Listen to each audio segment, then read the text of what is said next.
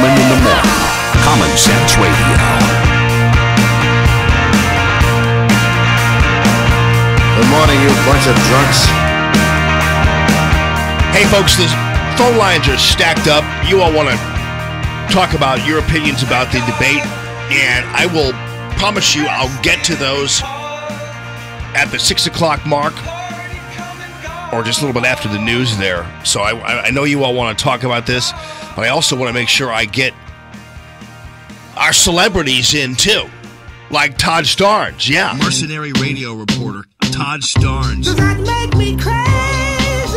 Well, I've been busy waxing my dinghy. Does that make me crazy? Smoking pot from a bong. Does that make me crazy? You can get free hookers, just don't decorate them with Christmas ornaments. Usually what happens is if Todd Starnes is there, it's some kind of catastrophe, so...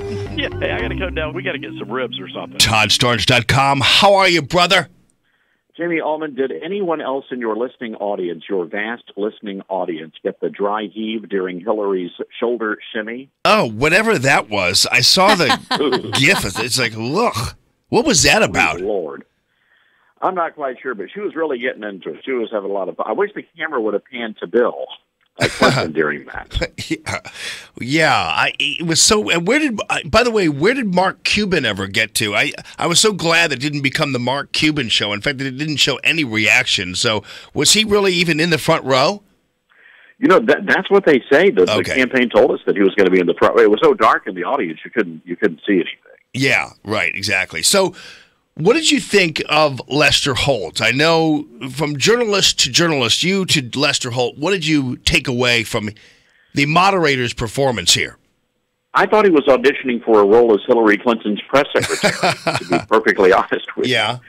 This guy, early on, he told the audience, no talking, no clapping, no cheering for your candidate. So early on, I think the first time the audience did violate that rule, it was in support of Donald Trump. And Holt turned around and reminded the audience to be quiet.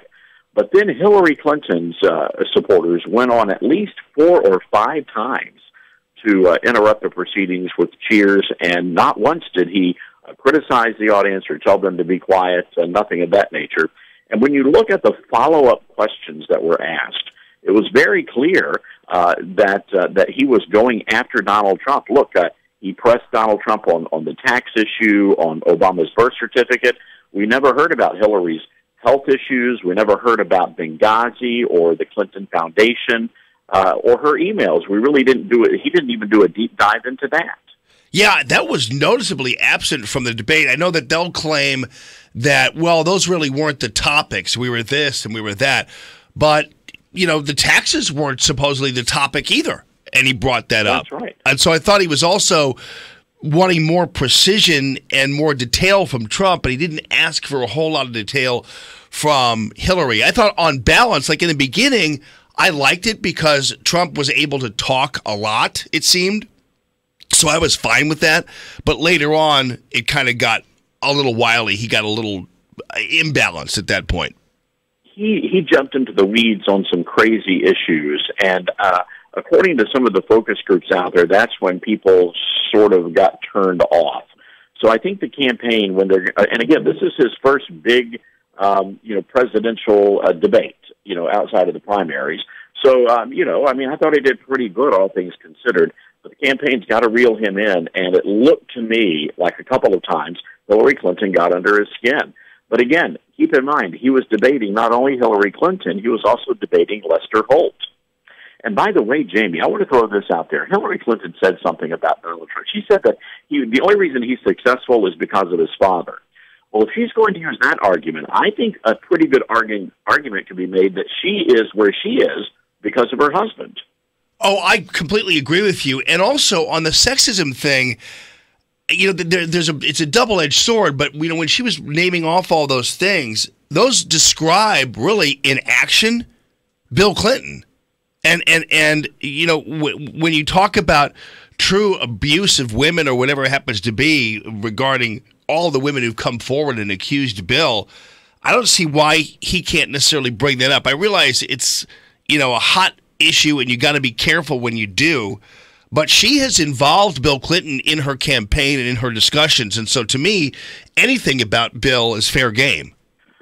Jamie, I think you're right, and that's one issue that the mainstream media is not going to touch. But the issue is not what she did. The issue is why is someone like that still involved in her campaign? And I think you raise a pretty valid point there. Look, I think we knew going into this the mainstream media was going to give it to Hillary Clinton. They had, I think we knew that. I think that's the way it's going to be for the second debate. But again, I think Donald Trump held his own here, and I think he did a pretty decent job, all things considered. Well, I think ultimately what happens is it conventional wisdom that a draw goes to a challenger in this case? I mean, Hillary Clinton walked up there. Her whole facial expression and demeanor was one in which she telegraphed that she was too good to be up on stage with him. I thought she came across very poorly in that sense. Very smug. She had that smirk going at some very inappropriate times, and she tried to pass off her, a couple of what she considered to be clever slogans, what the Trump trickle down, whatever the heck she was talking about. They really didn't go over well. No, I'm with you, buddy. Well, you guys did great work, and thanks so much as always. At Todd Starnes, ToddStarnes.com. All right, brother, we'll see you around. I hope things go well as we head into November with your big event there in North Carolina. We'll hopefully talk more about that, but we appreciate you as always, friend. Thanks, Sammy. All right, Todd Starnes. Your phone calls are next, as promised, 969-9797. Do you know